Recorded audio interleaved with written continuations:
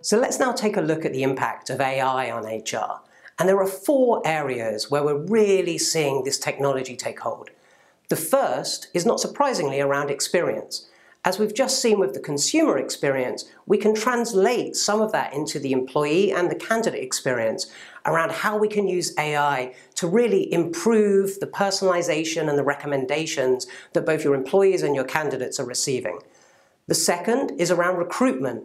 With something like recruitment, there are many different touch points in the process where we can use technology or something like AI to improve things. It could be around selection or assessment, or using a chatbot to really engage better with the candidate.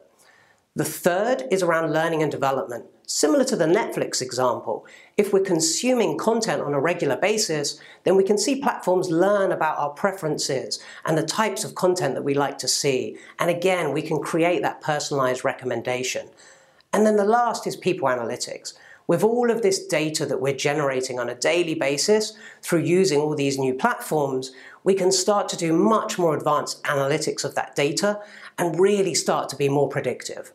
So those are the 4 areas that we're looking at when we think about the impact of AI on HR.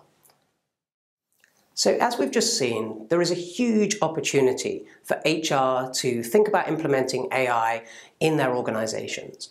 As we've also seen, there's a huge explosion of technology and new vendors in the market for HR professionals to think about and implement to help with their use cases. However, is HR ready? Well, HR.com ran a survey, and you can see some of the results on the slide behind me. It's encouraging to see that nearly 80% of HR professionals felt that they could see a world where chatbots would be answering employee queries.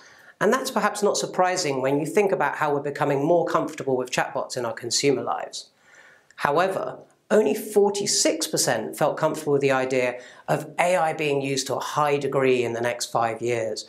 And that's somewhat disappointing, but also maybe reflects how ready HR is to embrace this technology today. Lastly, you can see that unfortunately there is a huge number of HR professionals who feel that they're still not knowledgeable about AI. And that's something that we're trying to target with this course in terms of upskilling HR to really understand more about this type of technology. But also something that we need to think about as an HR profession is how can we get to a place where we feel much more comfortable implementing AI technologies to help with HR use cases.